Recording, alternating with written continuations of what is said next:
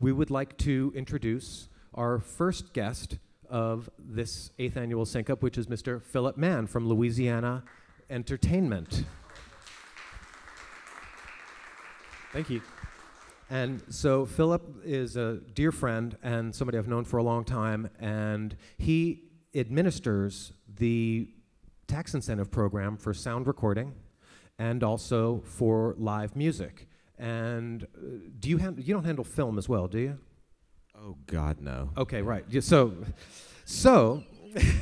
since you bring it up, so as you all know, Louisiana is well known now as a hub of film production and production, shooting movies, TV shows, commercials, and so on. It has been since about 2003. Is that when the film program first started? 2003, somewhere, yeah. Right, because we're 2002, 2003-ish. And the film program has been so successful that Louisiana, am I correct with this, is now the #1 location in the country for film production, ahead of California. Arguably. Right. Yeah. So it's a huge multi-million-dollar program. The state gives an extraordinary package of incentives to film production. It's a billion-dollar industry, billion with a B. And started as what when the program first started? Tiny. Yeah, tiny. Less than $1 million. A few million. So yeah, to go from a few million to a clean billion, not bad for Louisiana. Go team. Of course, 30,000 jobs a year. Yeah. Now, what we know, though, of course, is that the state of Louisiana currently has a $1.6 billion budget deficit. 1.8 now, apparently. I stand corrected. It goes up 100 million or so every day. Great, and that's all because of the film program. No. No, well, there are those who argue that the film programs yes. are bleeding the state dry. They don't necessarily recognize the jobs that it creates, and there's arguments back and forth about who's actually creating jobs or what is It's very much a regional argument from folks in other parts of the state where there's not a significant amount of film production. But so we all agree, of course, that the film industry is responsible for creating tons and tons of jobs, and is something that's absolutely essential. And I actually am of the opinion that one of the reasons why New Orleans, in particular, has become such a boom town in the past few years is largely because of the influx of film production. It's huge. Which is bringing all of these people into New Orleans who have never been here before. And there's so many young people in the industry that they come here, they work on a show, and they move here. We all know dozens of people that for whom that's the case. It has been a big piece of the post-Katrina transformation of this city and also the economy, for sure. But now we're in a legislative fiscal session, yes. And there are those that really, I think it's the conventional wisdom now is that the film program in particular is soon to, at the very least, take a brisk haircut. It depends on how you define haircut. What I would say is that there's probably, and again, I'm not the film guy, but I would suspect that at some point during this legislative session, there's going to be a cap that's put on the program. In the past, there has not been a cap at all, so the legislature has no ability to, and the fiscal folks up in Baton Rouge don't have the ability to predict how much the film program is going to cost the state of Louisiana. So especially in the fiscal situation that we're in right now, it's imperative to these folks, and frankly I don't disagree, that we need to at least have some sort of predictability so that we don't find ourselves in a position where, for example, this week LSU has had to start paperwork for, exigency, potential bankruptcy, those kinds of things, and I don't think that that's the direction the state needs to go from an education perspective. So we need to find a way to accomplish both of these things, right? So how much is being, and I know you're not the film guy, but you got to know roughly. Is this what we're going to talk about all day? No, we're gonna move on very quickly, but just to finish the point, how much is the state spending currently per year on the film program now? I think on average, I think this current year, well, it depends on whether you're asking fiscal year or calendar year. If I'm not mistaken, calendar year, and don't quote me on it, for 14 was somewhere in the 200 to 212 million a year.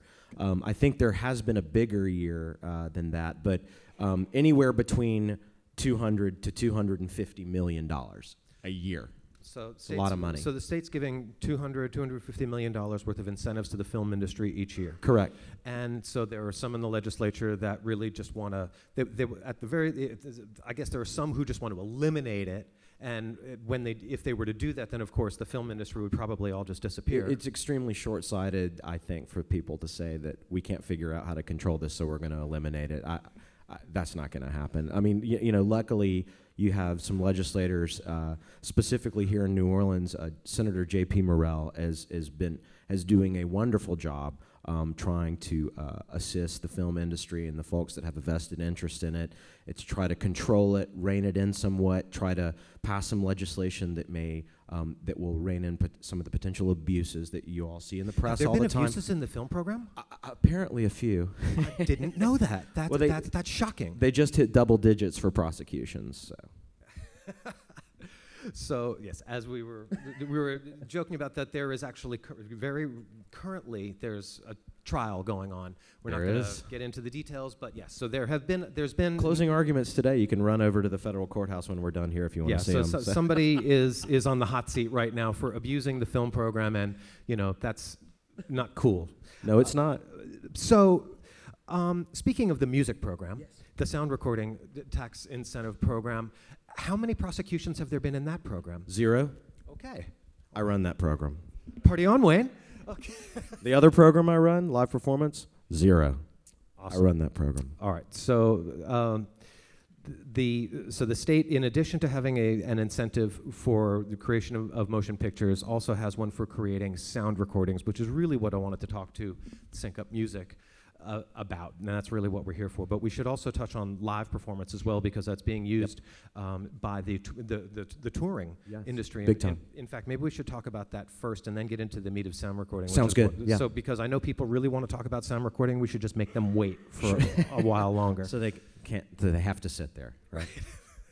So live recording. So just briefly, how does it work with the live recording incentive? Who's it for, and how does it work? Live performance incentive. Live performance. Sorry. Well, the first thing I wanted to say before I jump into that is that it's so incredible to see this building and what the Jazz and Heritage Foundation has accomplished with this. And one of the things that we suffer from as a government employees sitting in Baton Rouge, sitting in our offices, is that we rarely have the opportunity to see, I guess, the fruits not of our labor, but the fruits of the taxpayers' labor.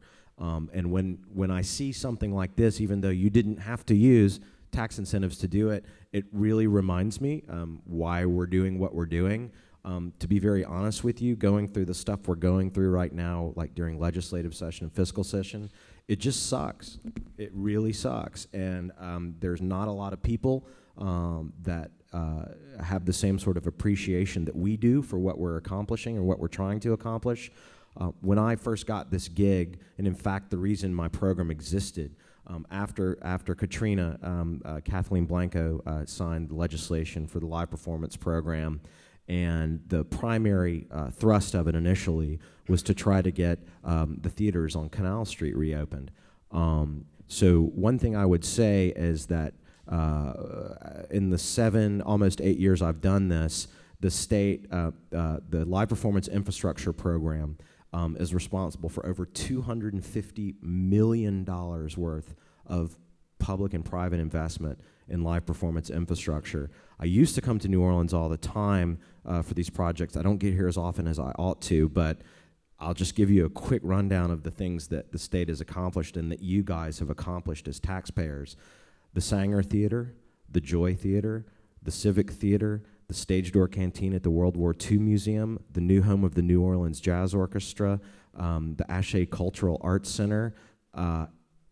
It's just outstanding what we've been able to accomplish, and I guess what I'm trying to say is that when I come to New Orleans, it reminds me why I'm doing what I'm doing, because oftentimes we tend to forget. So I hope you guys enjoy your new beautiful theaters here, because it's just an amazing thing.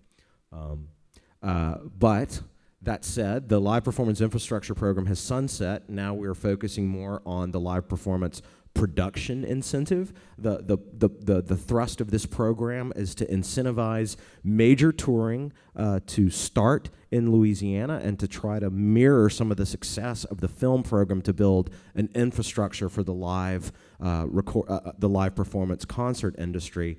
To be honest with you, most of the success that we have had with this program has been located up in Bossier City, Louisiana, actually. We have started 3 major touring productions by Cirque du Soleil. We started the Michael Jackson Immortal Tour, which is the largest touring production in the history of North America. We started George Strait's tour up there, Eric Church, Jason Aldean, lots of country artists. And I would say the biggest, I was going to say thorn in my crown, but jewel in my crown, is we are about to launch Taylor Swift's North American World Tour in Bossier City, Louisiana, using the live performance production incentive. So, now, is her first show of the tour the one that's going to be in Baton Rouge on Memorial Day weekend? No. So she is actually going to do the first show in. I only know about that because I have kids. Right. Oh no, I know that you're a huge fan, Scott. Don't lie. In Bossier City, she's going to do her first show. She's going to rehearse up there at the CenturyLink Center. Like I said to you earlier, one of the reasons we've had so much success up there is, to be frank, there's not a heck of a lot going on in the building up there. So these major promoters, producers like Cirque du Soleil, AEG, Live Nation, etc., can get the availability in the buildings that they can't get at the Superdome and at the arena here. But she's going to do her first show there, and then she's going to come and play a sold-out show at Tiger Stadium. So I won't be able to wear my Alabama hat at Tiger Stadium, which is frustrating. But so the concert promoters that take big acts and go on big tours, yes, they're finding out that in Louisiana they can come and stage their tour, prep their tour, launch the tour. They can go to a fairly isolated place like a Bossier City. Yep. They can rent out the Enormo Dome for 2 months, and nobody's going to miss it. Enormo Dome, that's from Spinal Tap. You noticed. Yeah, I did. That's why I like you, Wasn't Philip. it? Thank you. We're playing, the Enormo Dome, whatever. And they can walk around town, and people don't even. Bossier City, town? not a lot of, I can imagine what it was like when all of the Chinese and Russian acrobats from Cirque du Soleil were staying in the casinos. That would have been quite a sight. I'm sure they got along just fine. Okay, so great. So that's the live performance program in a nutshell. Yes. Just very quickly, for local Louisiana musicians, is there much by way of the live performance incentive that would apply to our average? Yes, that's a great folks question. That you would see at a Festival International or a jazz festival. Yes. So one of my frustrations early on is that we were saddled with. And I hate to use that term in a pejorative sense, but the language in the statute, because I administer a law, I will delicately say that the folks that drafted these laws don't necessarily have a strong understanding of what they're writing. So one of the struggles that I have had is to find a way to work. I'm at my core kind of a not-for-profit guy. That's how I came up in the not-for-profit theatrical world, and it was frustrating to me that we had all of this ability to incentivize these major out-of-state. Well, I don't want to call AEG out of state because they have a huge presence here, but Live Nation, who just opened a permanent office here, they could take advantage of the program, but it was difficult for local not-for-profits and local artists to take advantage of the program. So we have, I would say, found ways to work with local performing arts organizations, especially in New Orleans, and I'm very, very happy to say that now the New Orleans Opera Association is taking advantage of the program, and one of the things that I'm most excited about is the LPO, the Louisiana Philharmonic Orchestra, is going to be able to take advantage of the incentives for their inaugural season when they come back to the Orpheum. So the Orpheum is a really cool example of what the program can do, because the Orpheum has used the infrastructure credits to rebuild the facility, to renovate the facility, and the orchestra will be using the production incentive. And that's the same with the Civic Theater. The Civic Theater used the infrastructure, and they also use the production incentive as well. So what I will say as far as the individual artist, again, this is a frustration. Jefferson Performing Arts Center, did they use it? They did not, but they managed to find $52-something million to build that new building, which is not actually a functional building. But no, they have not used it. But again, one of the things that is a struggle is to find ways for individual artists, and that was the genesis of your question. Yeah, like if you're a Lost Bayou Ramblers. Yeah. Is there anything in that program for you? No, but the sound recording program, yes. So good segue. Moving right along. Awesome. Okay, so I actually have your website here. So, sound recording. So anybody in the audience, or people who are recording artists who make records? Or labels or management, that kind of thing? Cool. All right. So this is Excellent. your show. Yeah.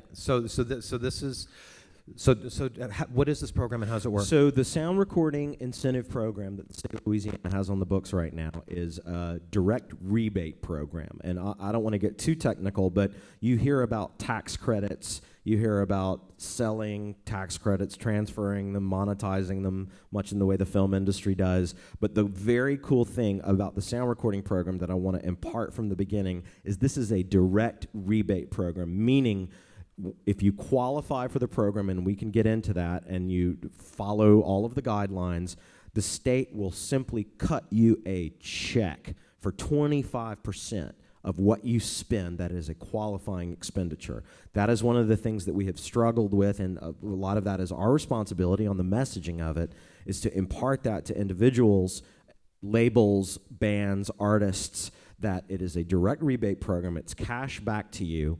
One of the biggest things that has changed in the program, and it's something that we listen to loud and clear, and I think a lot of this started at Sync Up, as that at one time... What? Wait, say that again? Yeah, a lot... Actually, no, I'll say that honestly, that Sync Up has been responsible across the board in many programs, but specifically in the music industry program, for influencing substantial positive changes to the legislation. There's your soundbite. Somebody write that down. How? Okay, so one of the problems with the program that we saw is that the minimum expenditure to qualify was $15,000. Now, to folks perhaps in the legislature, that doesn't seem like a lot of money when you're looking at movies that cost tens of millions of dollars. But I know, as a former and current musician myself, I'm a drummer, kind of. That's a lot of money to cut a record, unless you're, R.E.M., Dave Matthews, these kinds of folks who have used the program, especially local New Orleans, Louisiana recording artists. That is just far too much. But if I remember correctly, back in those days, it was $15,000. Yes. So you had to spend a minimum of $15,000 Correct. in production in the studio making a record. Correct. In a year. Correct. But you yes, but what? But as a result of some of the things that we heard, but at your the time, wonderful but it was Sync Up $15,000. But you could, if you were a record label, yes, you might not spend $15,000 on any one record, but right. you might make 5 records for $3,000, and you could qualify that way. That was called bundling, and that went away. And the reason that went away is because we, and I say the legislature, changed the law, and now for Louisiana residents, the minimum spending threshold is now $5,000. Much more attainable for your average person making a record. I certainly hope so. Is there anyone in the room that has used the program at the $5,000 threshold, just out of curiosity? I actually haven't followed through with it. Yes. I'm sort of in the process of it. But the big thing now is getting it certified. Costs a lot of money. To get it, you mean the audit, the cost report? Yeah, that's it. Well, do we want to start questions, or do we do? Let me just briefly finish. A couple quick things, and then we'll have absolutely. some questions. That's why I'm here, because in case you couldn't hear, she was saying that the $1,000 audit fee to participate in the program on a $5,000 record, that's a big hurdle. It is substantial, and one of the things that's a struggle for us is that we are not really in the position as state employees to dictate to the CPA industry what they can and cannot charge. What I would say, though, if you were an artist and you had met the minimum threshold and a CPA tells you that it's going to cost you $1,000 to get a cost report or an audit, I would tell them that that's ridiculous. You have to tell them that. I mean, you know, I can't do that, but I think that that's absurd. It's not necessary. And if a CPA tells you that that's what it's going to cost and that you can't find somebody else to do it, call me or email me, and I'll see if I can help you find some other folks to do it. I'm going to have cards, but yeah, I mean, to have 20% of your budget be an audit, I mean, screw that. Fair enough. Yeah. Okay, so that answers that question. Wait, Reed, did you want to say it? Right, come use the mic. So we are starting questions. I guess Well, we no, are. I was just going to make a comment. Isn't Yeah. it true that if you don't spend $50,000, that you don't need a full audit? You could just get a cost report. That's right. Which wait. is the perfect question. So that, and I'm glad you brought that up. Thank you, Reed. Under 50, is it under 50? It's just a cost report. The cost report guidelines, I'm not going to say that they're minimal, because it's very important that we are very stringent about this stuff, because as I said when we started, one of the things that I pride myself on is keeping these programs clean. But yeah, that's a very, very good point. Now, an audit, a full audit, it is justified that $1,000, if not more, for that. Okay, $1,000 for a cost is too report. much. Okay, that's great. Yeah, thank you, Reed. But I mean, shouldn't that ought to be able to, I'm not sure I know what a cost report is, but that sounds to me like something I ought to be able to generate myself with an Excel spreadsheet. A CPA has to do it, though. Oh, they do? Yeah, Okay. that's the law requires it. Yeah. Yeah, the CPA has to do it, and I mean, I am only a little ways into this, so I'm not sure that I'm properly informed, but in this particular case, it was expensive because it actually takes the CPA a long time to file all this stuff online, and it's pretty cumbersome on their end. That's why they charge that money. I would disagree that it's a cumbersome process. Well, Yeah. I'm looking for some names. Yeah. I'm here to help you with the. If it's cumbersome, then it's our fault for making it too cumbersome. Fair enough. But I think one of the points that I'd like us to address a little bit is, so the sound recording incentive program, unlike the film program, has a cap on it. It does. So there's a maximum amount that the state has said it will spend in giving rebates through the sound recording program. How much is that per year? $3 million a year. And of I've that, never ever even approached that. what's number. the most you've given in sound recording The credits most in any we've one year? given was when we still have, and Reed probably knows as well as I do, is when we still had the infrastructure program, and we still didn't hit the $3 million. Did you get over $2 million? No, not to I think we've gotten close to $2 million when we still had infrastructure credits. Do you remember how much it was last year? Oh, gosh. Because infrastructure, for those of you who don't know, is you could also build a studio and claim those expenses, and so the state would Didn't I give you send you those refunding on- fancy spreadsheets with those numbers on it? Yes. Okay. No, I think, to be honest with you, I think for 2014, honestly, it was under $1 million. All right. So for those of you who are watching online, we're going to put everybody's business out there right now. This is all public record. Public record. So Yeah. sound recording production names. So Honey Island Swamp Band Yeah. for a TBD album. They spent $32,425 on their record. Yep. And they created an estimated 20 jobs. And sorry guys, we're putting your stuff out there right now. And so they qualified they got a tax credit back of $7,100. Yeah, and that was just a check that was sent back to the band, or to the LLC, whatever the entity was that applied for it. Glenn Just David cash. Andrews, $16,000, payroll of $7,400. Yeah. Tax credit of, am I looking at the right one? $3,400? Yeah. Kimball's here. Is that what you got?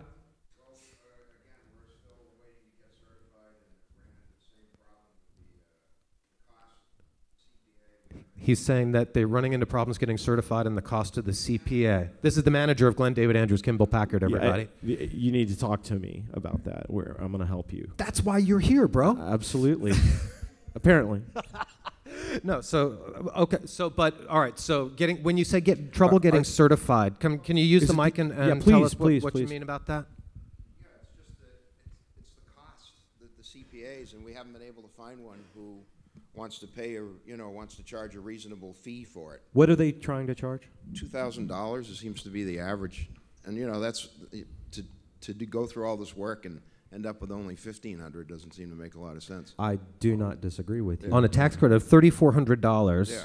I mean, on a $16,000 project, $3,400 is a lot, is a decent chunk of money. Yeah, I mean, we spent a total of about $18,000, but a couple Yeah, and that's thousand just a wasn't cost certified. report. It's not an Yeah. audit. Right. Yeah. Yeah. So what we need to do is, I don't know if we've corresponded via email. You may have corresponded with Lacey that works with me. Yes, I did. Yes. Yeah. So I have to be made aware of these things because I can help you, and if it involves twisting arms, then I'm happy to do it because Great. that's ridiculous. All right, thank you. So here's Davis Rogan, who lives right on the corner right here. Where's Davis? $12,875 on his record, $4,000 worth of jobs created, tax credit of $3,200. Mm-hmm. I'm going to tell you, for a guy that lives right on the street over here, $3,200 is Big important. bucks, yeah. So No, I get it. I get it. One of the things that I would say is that you see this, and it's public record, and hopefully you will all have my business card and my email when I leave here. One of the things that I would suggest, because I don't know, because I don't track everything every day, but look at some of these projects that have had similar budgets to the ones that you have, and ask me who did the cost report, because it's public record, and I can tell you. And you can contact them directly. And it looks like and I on can this tell you page how that much we're they looking spent at, on it, too. the smallest budget of a record, someone's $53,000, $31,000, $49,000, $32,000, $25,000, $8,000. That looks like the least expensive record. Who's that? Ray Boudreaux. One of the things that's really, really interesting that I've noticed that we're really, really happy about is that we're starting to get a lot of, indie bands love to record in Louisiana, especially in New Orleans. We did one of the Edward Sharpe and the Magnetic Zero records, and they ended up buying a studio here, yeah? But if you see Beach House, we're starting to get, and Rose Windows, they're on Sub Pop. We're starting to get a lot of indie bands use the program too, which is are these local bands? No, but they're coming here to do their records. And one of the other things that we're really excited about is at the very, very bottom there, that project, Action Acadien, I'm not a French speaker, j'ai une chanson de mon cœur, something. That's Zachary Richard. Nice. And we are so excited that he's using the program. It's amazing. We go up to Montreal sometimes for work, and this guy may as well be, Paul McCartney or somebody up there. It's amazing, and he's just a prince to work with, and he handles all of the details of the project himself. Kristen it's just Diabla's record cost $49,800. We're going to have her distributor here next week. Oh, cool. Did you think she paid for that with Kickstarter?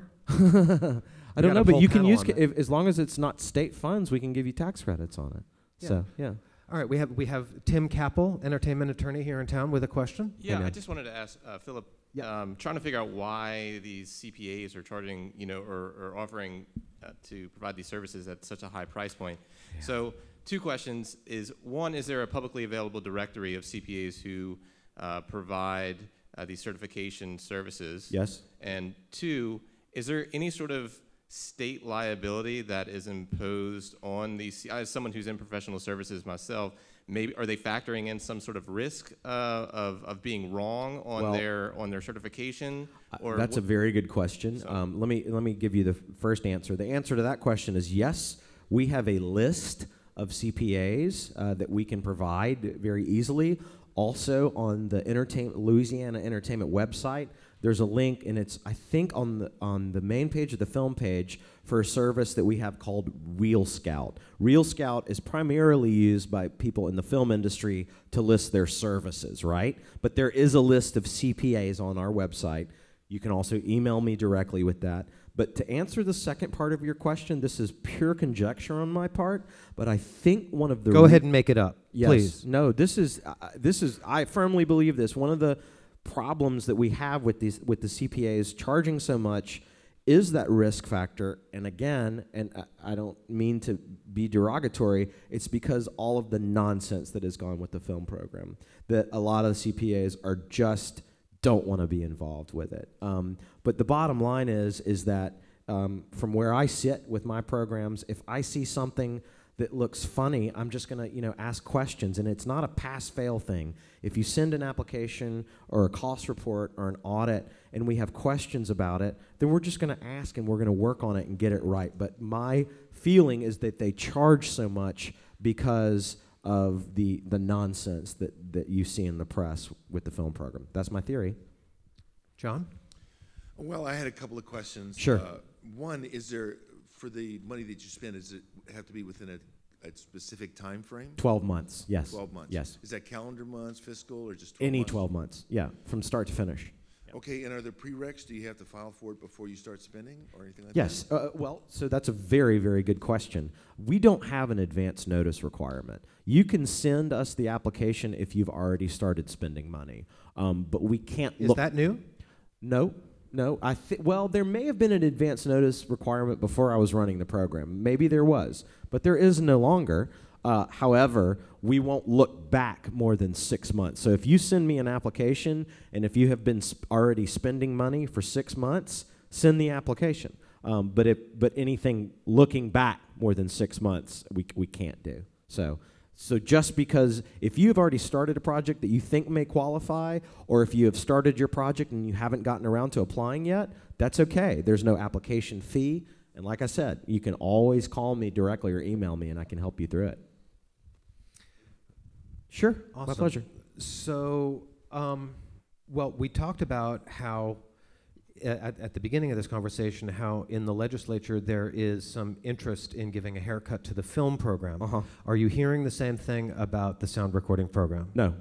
So you don't think they're looking to decrease the size of the cap from 3 million to 2 million or 1 million? I can't read these guys' minds. I don't think that they really know from day to day what they're planning to do. Is there to be anybody honest with talking you. about let's just 86 this program entirely? Obviously, if we're not reaching the cap, then nobody's using it. So why do we even Not need the to program? me. I mean, I would think that probably Reed would know before I would know. You know. But if you're Is there? Yes. Okay. Well, there's your answer. all right, so the answer is yes. There is. From whom? Anybody in the audience have any information on what's going on in the legislature? Oh, look, it's Sherry McConnell. That's a very scary thing. Oh God, I didn't see you come in. Hi, Shoot.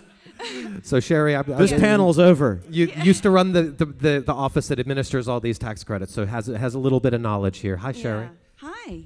So, Nice to see you what are you guys. hearing in the legislature? Is So anybody as far trying to as kill the this? sound recording tax credit, I don't think there's a bill specifically directed at sound recording, but there are blanket bills that do away with all refundability, all rebatability, absolutely, all yes. those things. So certainly sound recording is impacted by that, and it would completely take that There away. are a number of global bills. Right. And so, and in addition, That's there right. are bills that suggest that the application fee would be so prohibitive it wouldn't make sense for anybody to apply. Yeah, I because saw it would that. it would exceed the value of the credit. So, yeah, in essence, the program is absolutely at risk. So do we need to mount a social media campaign to say, hey, legislators, don't kill the one and only tax incentive for the local music industry you've ever created? Well, I think that if you want to have an impact on that, that's the way to do it. Clearly, there's not a organized lobbying effort for that. And at the same time, you do have a chairman of the Ways and Means Committee who is very much a champion. In fact, authored our legislation in the past when we lowered it to 5%, five for the threshold and lowered it to 15%. That was Representative Joe Robideau. But thank you for asking about entirely. We have asked Representative Robideau to introduce a bill, and I'd love for everybody to take note of this. It's House Bill 829. House Write that Bill down. 829. All right, folks. Has it been- Hashtag sync up NOLA. Yeah. House Bill 829. Has it been introduced? Is it on the It website? has. It's Okay. House Bill 829. We've created a social media campaign that's Louisiana's Big Picture. That's on Facebook at Louisiana Big Pic as far as Twitter.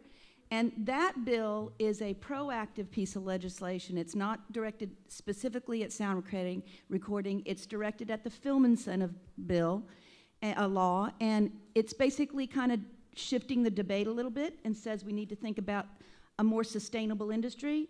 And the belief is that that starts with homegrown filmmaking and homegrown musicians as opposed to Hollywood. So the bill actually incentivizes the production of local intellectual property. So it's an enhanced credit if you make a Louisiana screenplay, or if it's a screenplay owned by a Louisiana company, and it's an enhanced credit if you place Louisiana copyrighted music.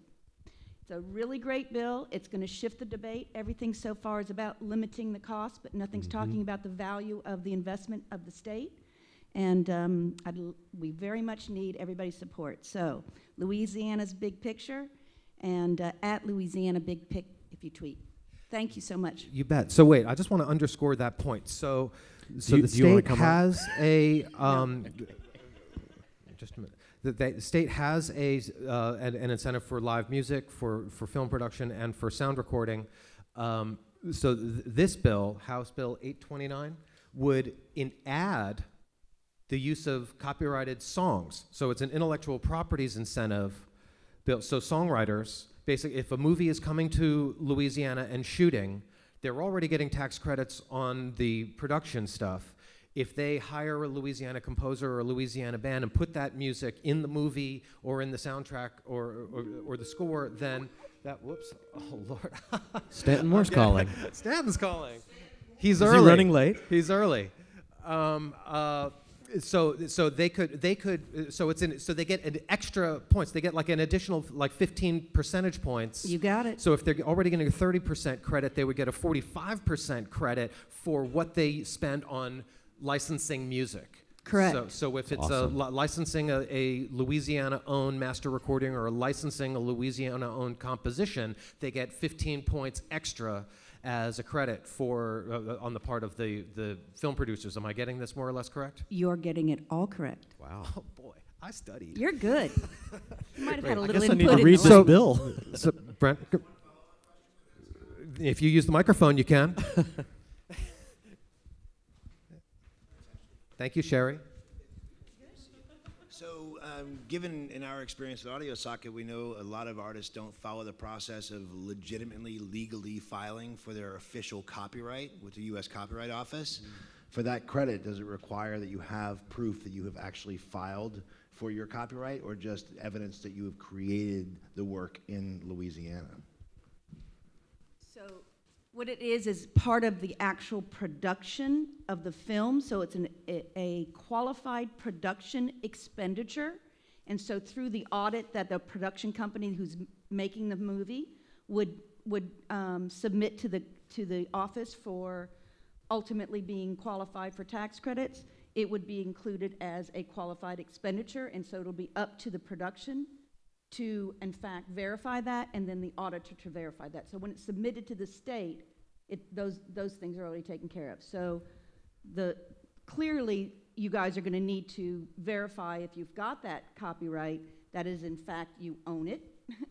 And what it does is suggest that it's a Louisiana resident-owned copyright, a Louisiana resident company-owned copyright. And so the definition of Louisiana resident is a little bit more strictly defined. Right now in the law, it says you got to be here 6 months in the aggregate in 1 day in a year. And of course, we're finding problems in the film community that, we got people flying in and out and they're claiming Louisiana residency and they get an enhanced credit. We're actually redefining Louisiana resident so that they're actually residents, and that is that they're a legal resident and they have lived here for a year and for 12 consecutive months. So Louisiana residents is going to be a little bit tighter, which we think is very helpful for our local employees. And then, of course, having Audio Socket as a Louisiana resident-owned business, you're all good, man. Feels great. Yeah. And Audio Socket. But your point is no more poor man's copyright. You have to actually register the copyrights for your songs, and if you want to be able to take advantage of this additional credit. And by the way, if you don't register for your copyright officially and somebody violates your copyrights, you don't have liquid statutory damages available to you, which means rather than being able to sue and get awarded $150,000 when somebody violates your copyrights, you barely have any recourse at all. So literally file your copyright. And Audio Socket, if I'm not mistaken, has utilized our great digital media incentive program as well. Yeah. That's He fantastic. said they moved the tech team from Seattle back home to New Orleans to take advantage of the digital media tax credit. Which is the We're only using tax the credit we microphones haven't for the discussed, yeah. webcasting. Yeah. That's why I'm repeating what you're saying, because I know everybody in here can hear you. But there's millions of people watching online. Of course. Millions. Millions. Actually, we get about 2,500 That's great. individual streams served up each year at Sync Up for an average viewing time of about 58 minutes. So Wow. people actually do sit here and watch. Isn't that right, Nicole and Jimmy? Say my name. Okay, great. So look, we have to wrap this up. Are there any, well, you're going to be here for a little while. If there are any other questions about any of the tax incentive programs, all right, John, we got to wrap this up. Make it quick. Quick question, does the cost of the CPA for the audit, would that be eligible for the 20%? Yes. Yes. Absolutely. Awesome. Okay, Philip, Mann with Louisiana Entertainment. Yes. Thank you so much for coming and It's my sharing all pleasure. of this Thank y'all for having me. knowledge. Thanks. I'm going to stick around. I got business cards. Thank y'all so much.